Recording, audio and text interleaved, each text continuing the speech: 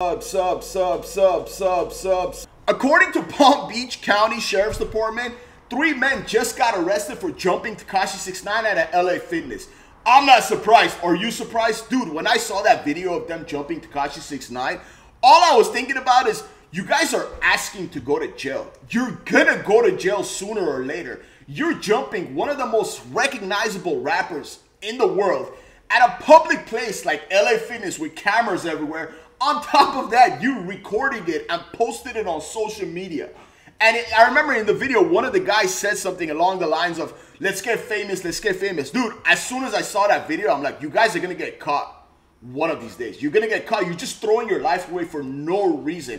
And if they were members of the gym, which I'm pretty sure they were, you had to sign in, right? So they knew who they were. I don't know, man. I think they jumped Tekashi 6ix9ine for no reason. For no reason. I know Tekashi 6ix9ine went to jail. He ratted on a lot of people. But I doubt those people had anything to do with it. I doubt it. But I don't know, man. They're going to go to jail. I don't know what's going to happen to them. I don't know if they're going to... I have no clue what's going to happen to them after this. But I'm guessing they're going to go to jail or prison or whatever for a few years.